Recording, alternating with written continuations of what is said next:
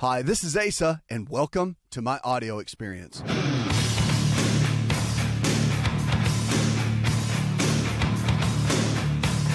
choices we make today will determine the kind of health we're going to have tomorrow. It really is. It matters. It's important. And we want to begin to thrive and do really well. So this show's about that. It's about helping you. It's about encouraging you and getting you to the next level with your health.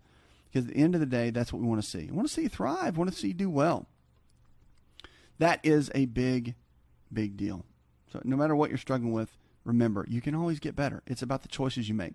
Foods we eat, air we breathe, water we drink, exercise we get, stress we manage, relationships we keep, and the rest that we allow. All those are key because the people around you influence you. You're a sum total of the 5 people you hang out with the most. The way they think, the way they act, all that gets into you and gets around you. And so you have to be cautious with that. It's very important to get the right people around you. Let's go to the phones and talk to Lee. Hi, Lee. I'd like to discuss narcolepsy and cataplexy and any alternative medicines that might be available or some strategies of coping with it. Narcolepsy is a challenge, no doubt about it. You got to figure out exactly what's causing it, though. That's one of the main reasons. You got to jump in and figure that out. So narcolepsy is one of the big deals. It can be some deficiencies in the body. There can be some serious brain issues going on, heavy levels of stress. Sometimes with narcolepsy, it can be the brain's subconscious way of coping with stress. Matter of fact, a lot of times that's what it is. So if you've gone through a lot of stressful situations, let's say you're kind of see yourself as more of a tough cookie, you kind of go through and plow through anything.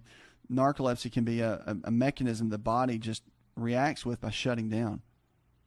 That's how people can just fall asleep right in the middle of a stoplight, driving and out, right? Somebody's honking at you behind, and it wakes you up to keep driving. And so stress is one of the big ones. But I would get some testing done, sleep studies done, and then nutritionally, there's quite a bit you can do. Stimulants, you don't want to really do too much of. It's more about the consistency of the brain based on the nutrition that you're giving it. So that's one of the bigger keys that can make a difference there. 888-283-7272. That's 888-283-7272. Whatever you're struggling with, remember, if the body can get sick, you can also get well. That's the key.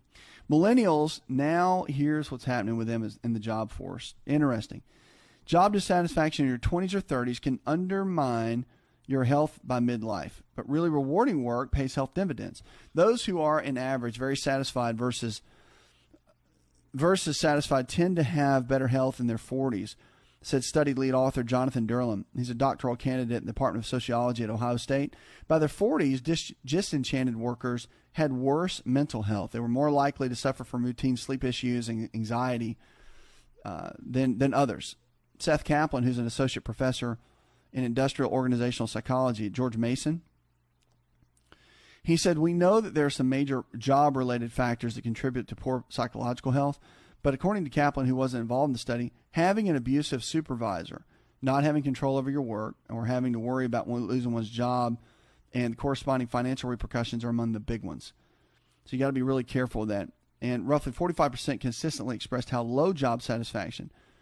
On average, Durham said that the reflective relative dissatisfaction rather than outright dislike for their work was a big one.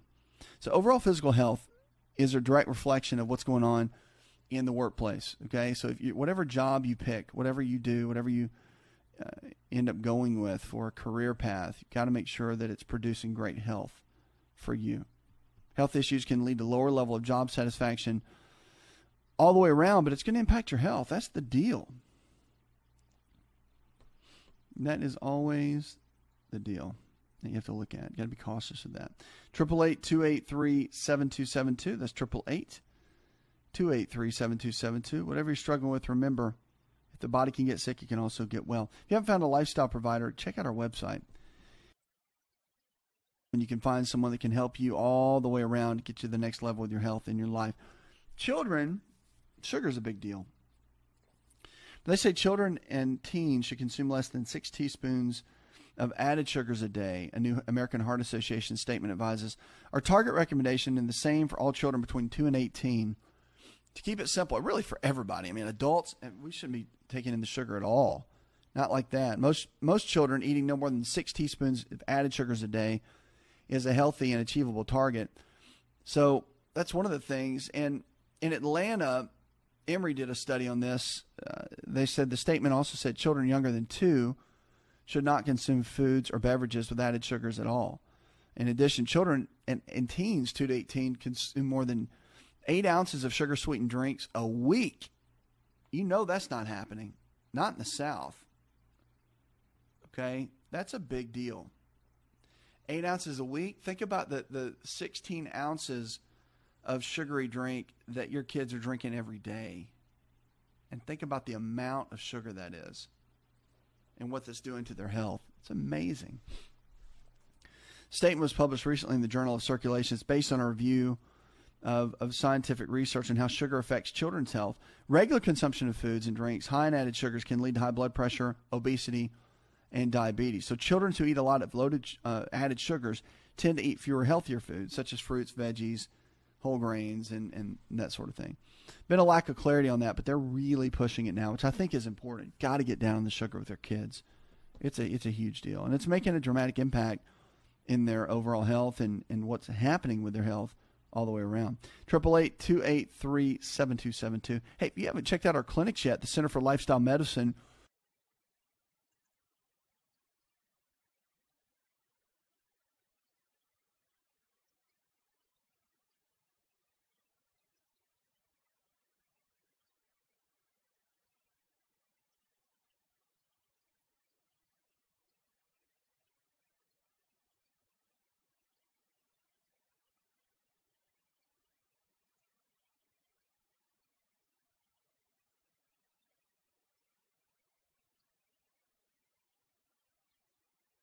Triple 888-283-7272 is the number. It is, and we'd love to hear from you. Now, one of the keys that I hear a lot, and this is one of the hang-ups people have in losing weight, is they don't know where to start. And I think that it's one of the big deals with dropping the weight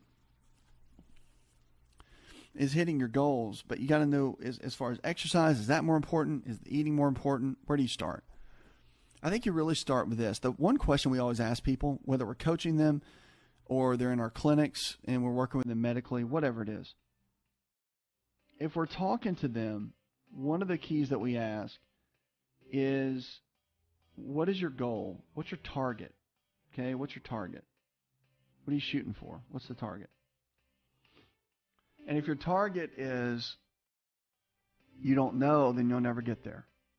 If your target is 125 pounds and you weigh 200, then you can get there. But the target has to be number one.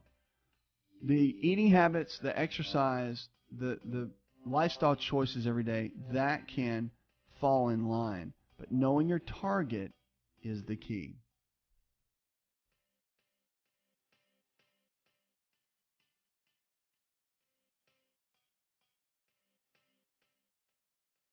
Hi, it's Asa. I'm giving you a copy of my best-selling book for free to help you in your health journey today. I'll pay for the book.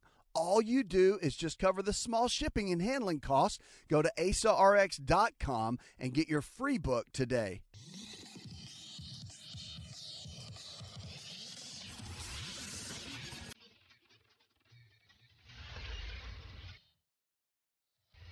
To find out more, connect with On Call Radio online at InShapeNetwork.com.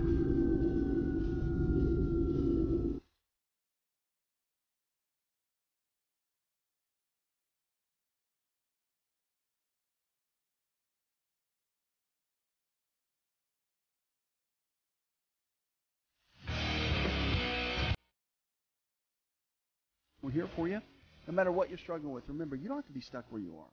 Sometimes you need somebody to coach you, to help you, to lift you up, to push you to that next level with your health and life. And that sometimes is not that hard. You just got to have somebody that can walk with you along the way. Let's get to the phones in just a moment, but I want to get into something real quick. I want to go, dogs are really, really important.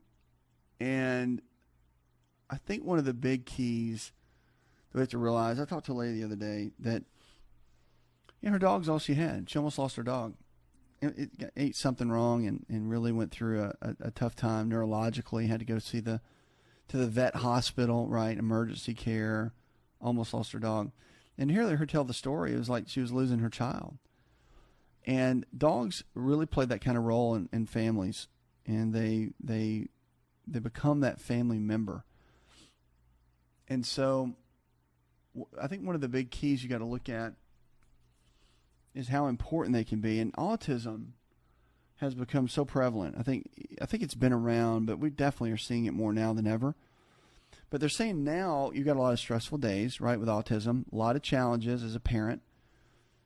And research is suggesting now that a dog can actually provide parents a lot of relief. They did studies in Britain, and they followed families of children with autism that actually had a dog.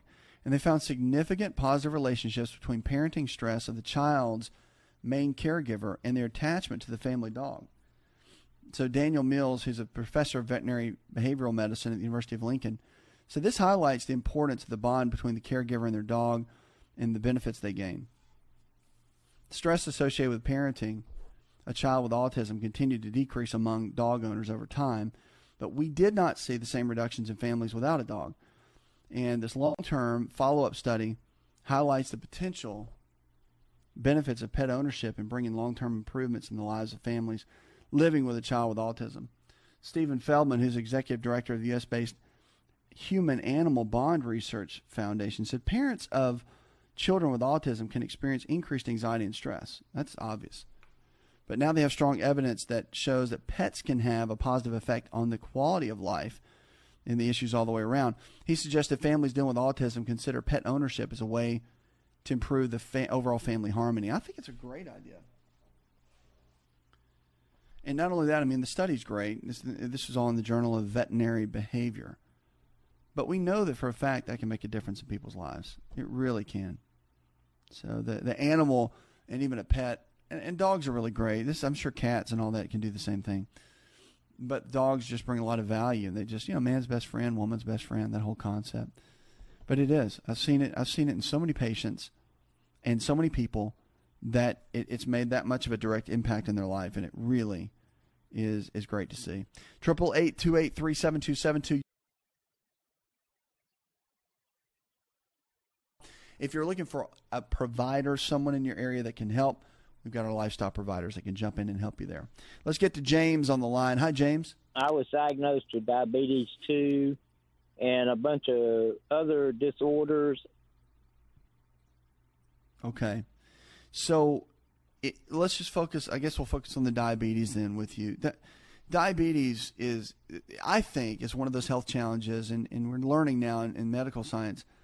It's one of those challenges that can really be overcome fairly easily, especially if it's caught early. Then you can get the body and the pancreas, which is the little gland system that produces the insulin. You can get that working better again. You can really get in, support it, give it the nutrition that it needs, the help that it needs. So it's just about learning how that works. And of course, the blood testing and all that's really important. But diabetes, here's some of the basics. Okay, I would definitely encourage you to get someone that knows what in the world they're doing in nutrition. Okay, that can guide you and give you the right show you the ropes with that. I think that's important. So having that is a big deal. Here's the deal, though. With diabetes, you want to do multiple meals throughout the day. You don't want to have long stretches without food. Got to have the right amount of food coming in on a regular basis just because your body needs it, okay? And the stabilization of your blood sugar depends on it. So each meal needs to comprise of a lean quality protein like chicken, fish, beef, or eggs, low glycemic carbohydrates in the form of fruits and vegetables, and then good healthy fats, your almonds, walnuts, cashews, avocados. You want to have a little bit of everything. Everything needs to be in balance. Everything needs to be kind of together in that realm. And if you do that, it can really help all the way around. And again, you can use different supplements. You can use cinnamon as a supplement or just sprinkle it on your food. You can use alpha lipoic acid and chromium picolinate, vanadyl sulfate. They've all been shown to be helpful with blood sugar levels. But it's your consistent eating patterns that's going to make the biggest difference. That's what you want to really shoot for. I mean, you got to have enough of that you get everything you need. I mean, that's the ultimate key when it comes to it. And what you don't want to do is do something that is going to be a challenge. And I'll tell you that with diabetes, it is. Not having enough food and again, consistently throughout the day, like having big gaps. Okay? That's one of the big deals you've got to be cautious with. And once you get everything balanced out, diabetes is not that tough. It's not. It's one of those deals that once you start getting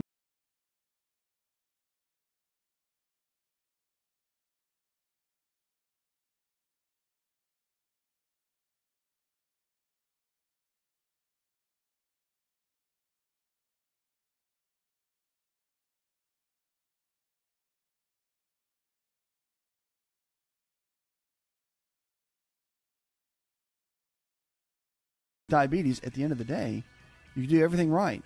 But if you're inconsistent, that's not going to give you the results that you're looking for. 888-283-7272.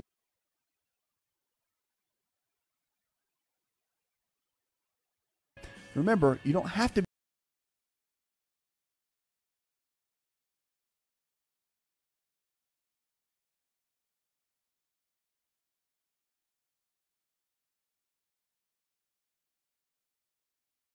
Time for Keto Chow. When it comes to eating healthy, the keto diet has become one of the nutrition leaders in optimizing health, losing unwanted weight, and reaching your health and wellness goals. No extravagant cooking, no long kitchen cleanup, and most importantly, especially for me, it's convenient. Just put quality Keto Chow powder in a bottle, add some heavy whipping cream or your favorite fat, a little water, and boom, shake it up and you're ready to chow. Keto Chow tastes amazing. So make Keto Chow easy for you and your family today with Keto Chow. Let's go chow. Visit Keto Chow online at ketochow.xyz. That's ketochow.xyz.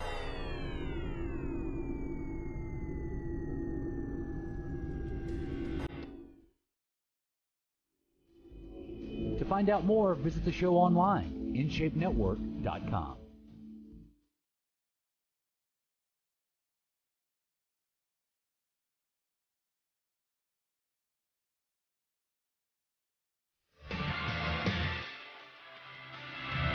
Lines are open, 888-283-7272. So glad you're with us. Now check out the website.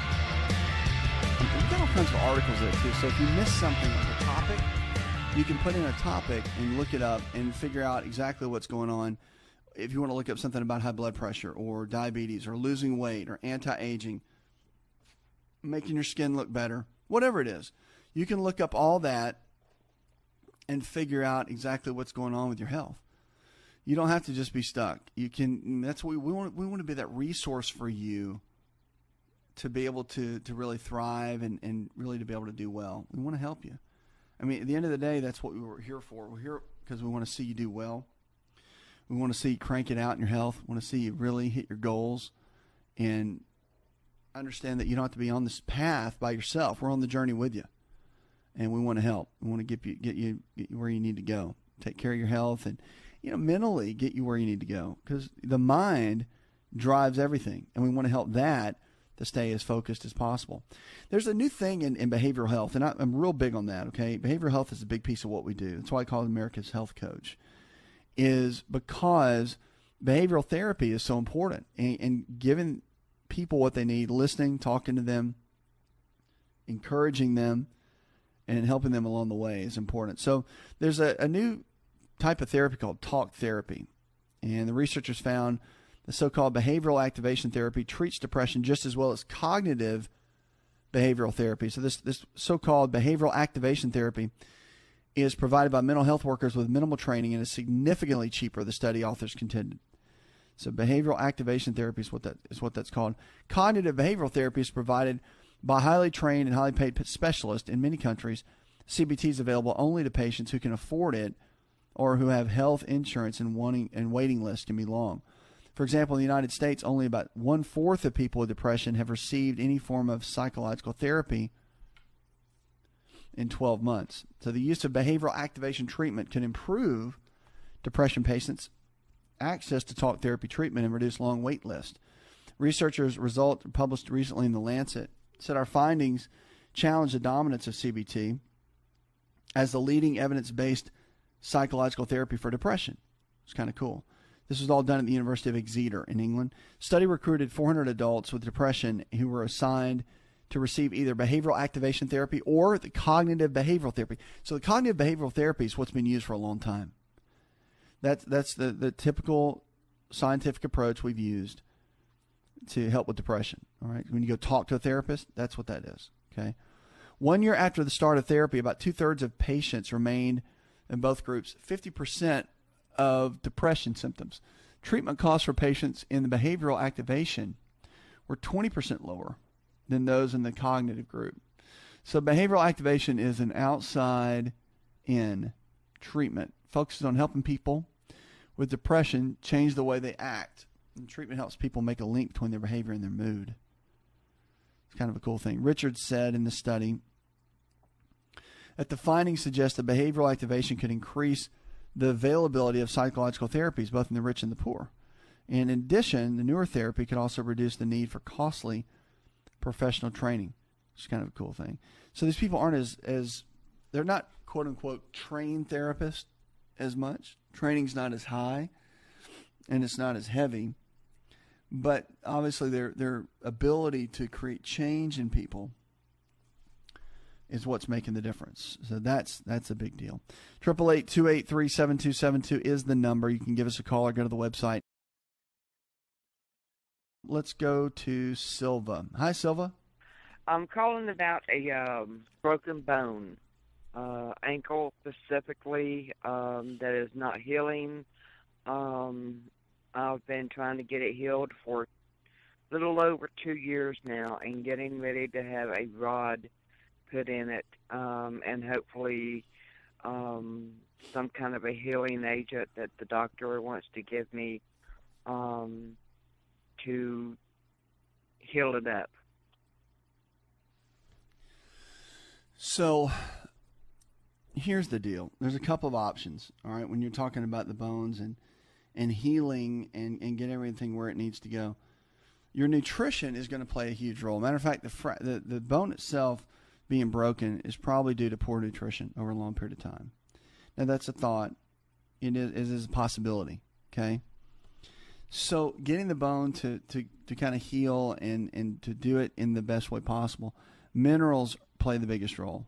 Number one, you got to figure out your vitamin situation with vitamin D. It is the catalyst. It's kind of he's the head honcho, I guess, of the whole situation. And he's the catalyst that makes all the minerals work. So things like magnesium, boron, calcium, these are all utilized by how much vitamin D is in the blood. So if vitamin D levels are up in the tissues, then the minerals will be utilized. If it's not, then they won't be utilized as much. So that's a huge piece of it, is managing and making sure that you've got everything you need there. But that's one of the big pieces. And again, therapy-wise, you want to do everything you can. Weight bearing, it depends on the type fracture, and I have to see the angle of it. But whatever they're telling you to do, you want to do that. Physical therapy is going to be important too, because you want to have some form of rehab is important, because you want to build up the muscles around the joint to support the bone regardless. So that is a huge part of the healing that needs to take place, and I would look at that, because that plays such a big role all the way around. Now, the other thing that you have to look at that's important, and this plays a big role. It really does. Is you have to look at making sure that you've got some type of laser therapy. If you've never done it, ask your physical therapist about it, or orthopedic that's working with you, because the healing process with the laser is amazing. You can almost cut the healing time in the bones in half. Depends on the type of fracture, and it depends on the displacement and all that. But the healing from a laser, these FDA-approved lasers are pretty amazing. They're low-level lasers, and they can go in and they get tremendous results. So it's a great way to go. Just look into it, ask them about it, and see if they have that in their practice where you're going, and ask if you can utilize that as part of your therapy treatment. Because it's amazing. I mean, the benefits people are getting are pretty awesome. 888-283-7272 is the number. You can give us a call. And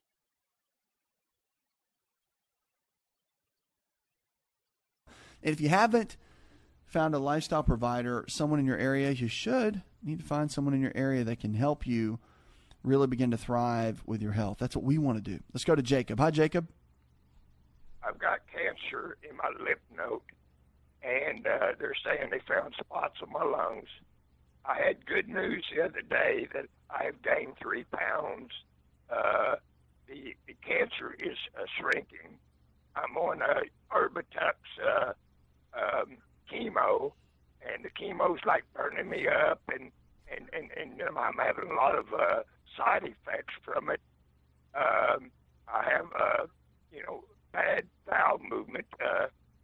I get constipated, and anyways, I've got to I need take a lot of fiber, and I'm listening. I need to probably take a lot of fruits and what have you. But I don't need to be on some kind of diet where I'm staying. I'm not gaining weight. Well, true. I understand what you're saying. Here's the deal, though, Jacob. One of the things you got to understand is kind of the thought is in a lot of these treatments is eat whatever you can to get the calories in, right? Like you just said to me, hey, there's good news. I gained 3 pounds. And that is great news.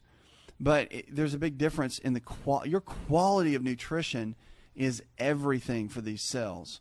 See, the cool thing is about the body is it regenerates every single day. Each day, old cells die off, new cells form. And the way God designed the body is just amazing. So if you're giving your body really high-quality nutrients, organic foods, tons of greens, tons of vegetables, tons of fruits with all the different antioxidants, if you're giving your body everything it needs, then it can have the opportunity to produce good, healthy cells. If you're just eating a bunch of junk because it's got high calorie, you're not giving your body the best opportunity to make good cells. So there is a difference. And one of the things if your appetite's not that strong, make smoothies. All right, get a big Vitamix blender. They're amazing. And you can use nut butters because nut butters like cashew butter, almond butter, they have great properties to them. They're very beneficial. They're very helpful. And really, at the end of the day, you can mix in greens, a good organic protein powder. You can add like an almond milk, coconut milk. It's got great benefits to it, tons of calories. And each shake you make could have almost 1,000 calories. So rather than drinking a bunch of sugary drinks that's suggested a lot of times in the hospitals, I'm not going to name any names, but instead of doing that, if you really want to build up your calories and do it in the right way, you make your own drinks. That's the way to do it. And you be in control of the nutrition because you can put spices, you can put turmeric, you can put cinnamon, you can put all the stuff that needs to be in there and make those smoothies and really start getting in the nutrition that your body needs. That is a better way to go, to give your body the elements that it needs to really begin to thrive and really begin to do well. Because that, at the end of the day, is what will make the difference. And again, you want to give your body every opportunity to produce health. And when you're fighting against something like cancer at any level, and you're taking chemotherapy and you're taking all that, you got to give your cells some kind of shield to protect the good cells for what's there, right? And so talk to your oncologist about it. Maybe get an oncologist nutritionist to get on board with that.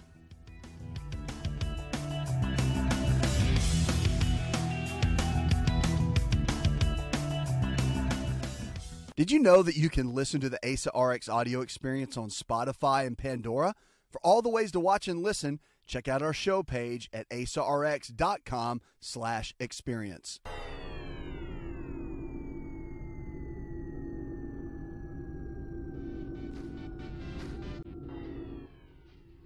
Connect with On Call Radio and watch On Call TV at InShapeNetwork.com.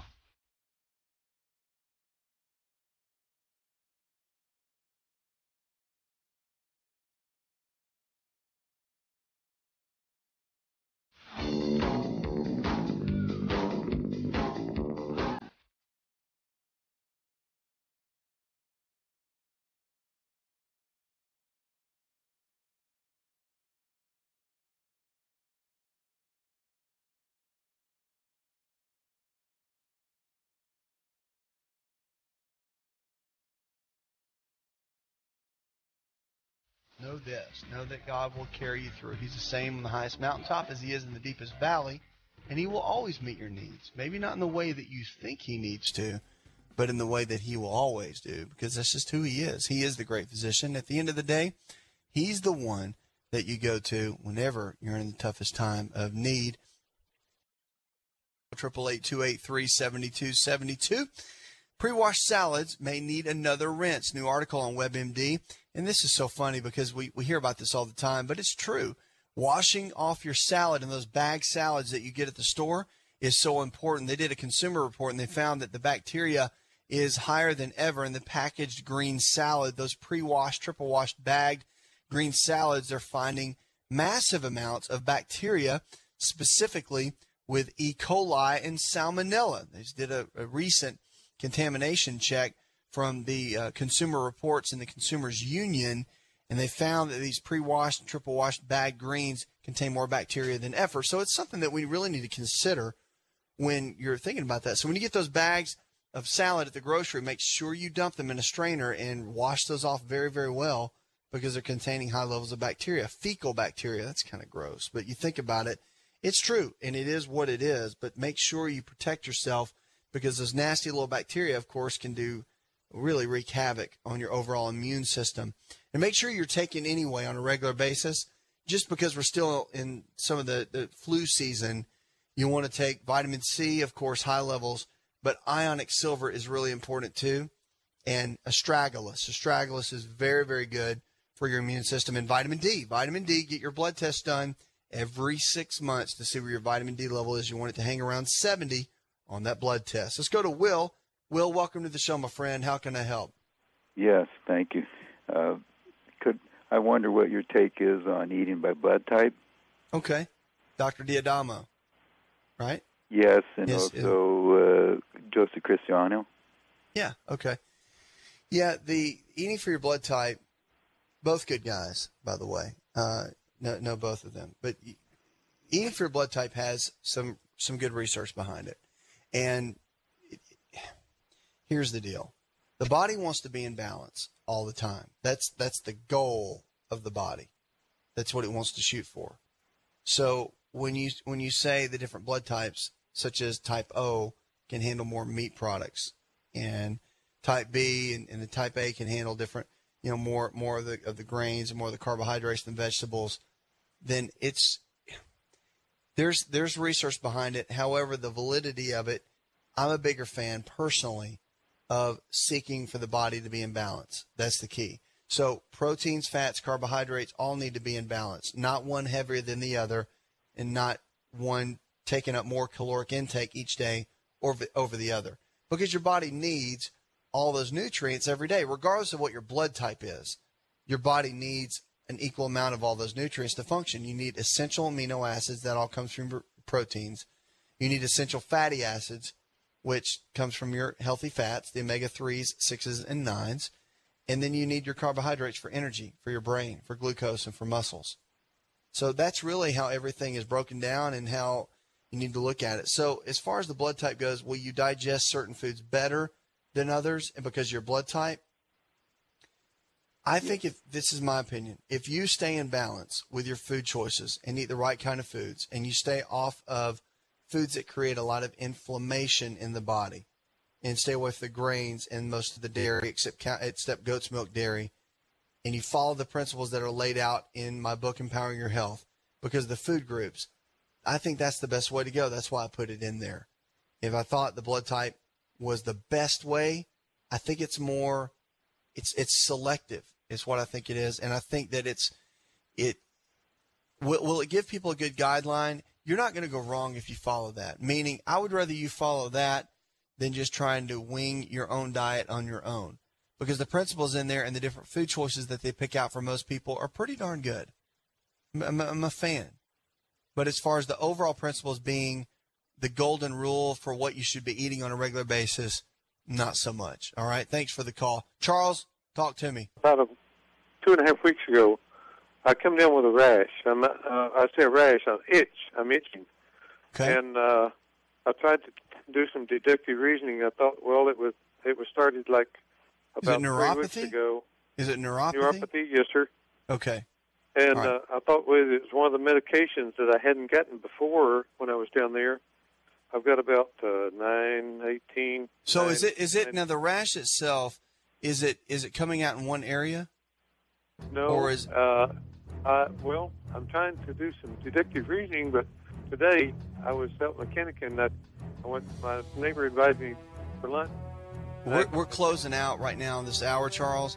But I'll tell you what, if you've got a neuropathy, it's probably a B6.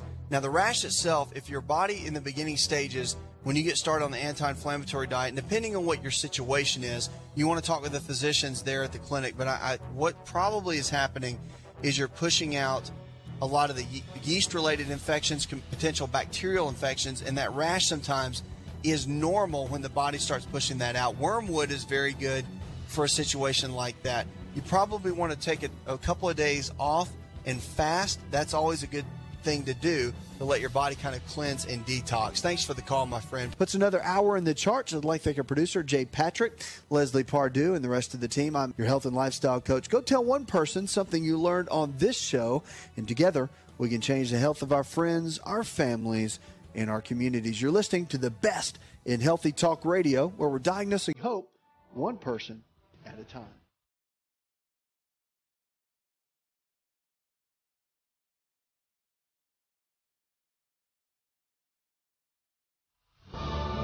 Did you know you can listen to the ASA RX audio experience on Spotify and Pandora? For all the ways to watch and listen, check out our show page at asarx.com/experience. Hi, it's Asa. I'm giving you a copy of my best-selling book for free to help you in your health journey today. I'll pay for the book. All you do is just cover the small shipping and handling costs. Go to asarx.com and get your free book today. This episode is over, but check episode notes for links to products and services you've heard about on this episode. Thanks for listening and subscribing. Please share the ASA RX audio experience with others and stay in touch by giving us your comment or review.